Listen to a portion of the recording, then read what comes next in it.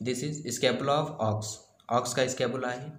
This is a मतलब flat triangular bone, ये flat है और ट्रायंगुलर बोन है, ट्रायंगल जैसी, तो ट्रायंगुलर बोन है एंड फ्लैट है क्योंकि दोनों सरफेसेस इसके फ्लैट है। इसकी नेचुरल पोजीशन ये जो है ऑब्लिकली डाउनवर्ड एंड फॉरवर्ड होती है। क्रेनियो लेटरल, क्रेनियल का मतलब आगे की साइड में, लेटरल का मतलब जो एनिमल है उसके लेटरल साइड में, मतलब मीडियल से अवे। ये राइट है या लेफ्ट है? ये जो है राइट स्कैपुला है। कैसे देखेंगे पोजीशन? ऐसे एनिमल इधर की तरफ खड़ा है, ओके, एनिमल इधर की तरफ खड़ा है तो वो लेटरल साइड है, ये मीडियल साइड हो गई। ये ऑब्लिकली डाउनवर्ड एंड फॉरवर्ड इसकी नेचुरल पोजीशन हो गई। इसका जो डॉर्सल बॉर्डर है ये जो है ये वहाँ पर होता है third and fourth thoracic spine, जहाँ पे third and fourth thoracic spine होता है वहाँ पे इसका डॉर्सल बॉर्डर होता है। और ये डिस्टल एंड जो है इसका distal end of the first rib, इसका जो स्कैपुला का डिस्टल है ये distal end of the first rib उसके लेवल पे जाके वहाँ पे रहता है। ये डोर्सल बॉर्डर है, ये डोर्सल बॉर्डर है। तो इसमें ओवरऑल कितने बॉर्डर होते हैं? 3 बॉर्डर होते हैं इसमें। ये है डोर्सल बॉर्डर, ये हो गया एंटीरियर बॉर्डर, ऐसे रहेगी ना नेचुरल पोजीशन, ये एंटीरियर बॉर्डर, ये हो गया पोस्टीरियर बॉर्डर, इसमें 3 बॉर्डर हो गए। और इसमें जो है 3 बॉर्डर 3 एंगल, ये एंटीरियर एंगल है, ये पोस्टीरियर एंगल है और ये डिस्टल एंगल है। 3 एंगल 3 बॉर्डर 2 सरफेसेस, ये मीडियल सरफेस है, ये लेटरल सरफेस है।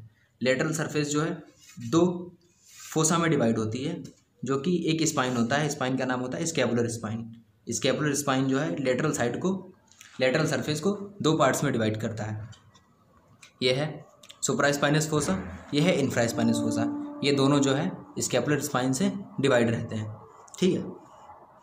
इसके बाद जो स्कैपुलर स्पाइन है ना, ये जो है बीच में थोड़ा सा ब्रॉड होता है, थोड़ा सा मतलब मिडिल में ब्रॉड होता है, और कॉर्डली बैकवर्ड मतलब पीछे की तरफ जो है थोड़ा सा मुड़ा हुआ होता है पीछे की तरफ। और ये लास्ट में जो एंड होता है डिस्टल एंड पे जाके एक्रोमियन प्रोसेस है, ये जाकर इसका एंड जो है एक्रोमियन प्रोसेस के थ्रू होता है।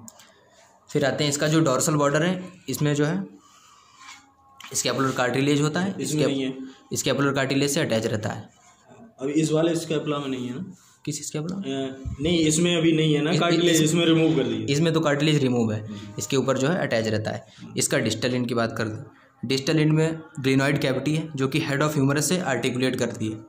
हेड ऑफ ह्यूमरस जो है इसके डबल साइज का होता है, ग्लिनॉइड कैविटी से डबल साइज से होता है हेड ऑफ ह्यूमरस, जो कि ये जो ग्लिनॉइड कैविटी है ये ओवल शेप्ड होती है, ओवल शेप्ड होती है ग्लिनॉइड कैविटी। इसके लेटरल साइड में ग्लिनॉइड नॉच होती है, और एंटीरियर साइड में डिस्टल पार्ट पे ही स्कैपुला के एंटीरियर साइड में एक होती है ट्यूबर स्कैपुला, ये ट्यूबरोसिटी है, इसका नाम है ट्यूबर स्कैपुला।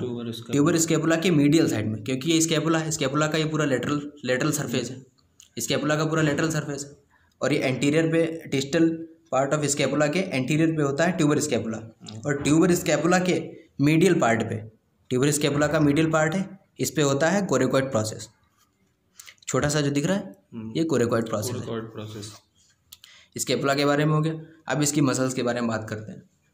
इसमें जो है मसल्स बेसिकली होती हैं, जो ये सुप्रास्पाइनस फोसा है, यहाँ पे सुप्रास्पाइनेटस मसल ओरिजिनेट मतलब अटैच रहती है। सुप्रास्पाइनस फोसा में सुप्रास्पाइनस मसल अटैच रहती है।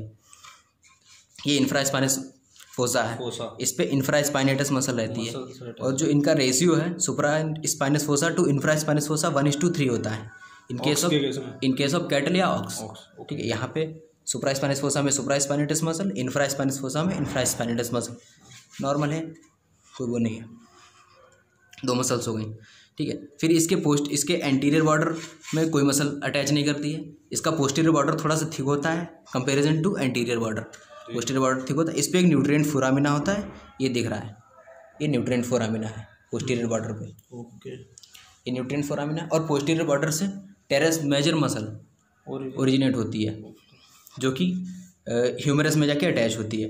यहाँ पे टेरेस मेजर मसल ओरिजिनेट होती है। और इसके मीडियल सरफेस पे आते हैं। मीडियल सरफेस पे इसके प्रॉक्सिमल पार्ट पे 2 ट्रायंगल्स होते हैं, जो कि जो 2 ट्रायंगल्स होते हैं और नीचे एक फोसा होता है, ट्रायंगल्स के नीचे एक फोसा होता है। रफ ट्रायंगल है ना? हाँ, रफ ट्रायंगुलर एरिया है, इनके नीचे एक फोसा होता है। तो इस फोसा का नाम है सब स्कैपुलर फोसा। ये जो ट्रायंगुलर एरिया है इनके ऊपर भी मसल्स अटैच होती हैं। यहाँ पे जो क्रेनियली है, क्रेनियल साइड में ट्रायंगल है, इसमें सिरेटस सर्वाइसिस मसल अटैच रहती है, और जो कॉर्डल में ट्रायंगल है इसमें सिरेटस थोरेसिस, मतलब सर्वाइकल वर्टेब्रा आगे होता है तो जो है सिरेटस सर्वाइकल मसल क्रेनियल रहेगी, और थोरेसिस वर्टेब्रा पीछे रहता है तो सिरेटस थोरेसिस पीछे रहेगी। याद करने का तरीका हो गया। ये 2 मसल हो गए, और इधर 2 मसल हो गए। एक मसल होती है सब स्कैपुलर मसल, जो कि सब स्कैपुलर फोसा में अटैच रहती है। सब स्कैपुलर फोसा डिप्रेशन है, इसमें अटैच रहती है सब स्कैपुलर मसल। अब एक मसल जो है यहाँ पे होती है ट्यूबर स्कैपुला में, इसका नाम होता है बाइसेप्स ब्रेकाई, जो कि आगे जाके ह्यूमरस के बाइसिपिटल ग्रुप से पास होके आगे जाके अटैच हो जाती है। तो ट्यूबर स्कैपुला पे बाइसेप्स ब्रेकाई मसल अटैच रहती है, और इसके जो कोरेकॉइड प्रोसेस है इस पे बाइसेप्स ब्रेकाई मसल अटैच रहती है। कोरेकॉइड प्रोसेस पे कोरेकोब्रेकियलिस, और जो है ट्यूबर स्कैपुला पे बाइसेप्स ब्रेकाई, ठीक है। और इस पे जो है तुम्हारी कोरेकोब्रेकियलिस मसल अटैच रहती है। और जो तुम्हारा स्कैपुलर स्पाइन था, इसके जो मिडिल पार्ट में यहाँ पे जो रफ एरिया है, थोड़ी सी ब्रॉडनेस है, यहाँ पे ट्रेपीजियस मसल अटैच होती है, ट्रेपीजियस मसल अटैच रहती है। और स्पाइन के एक्रोमिन प्रोसेस पे यहाँ पे जो है रफ एरिया है, यहाँ पे डेल्टॉइड मसल अटैच रहती है। तो ये स्कैपुला हो गया, सारी मसल्स हो गई, सारे बॉर्डर्स हो गए।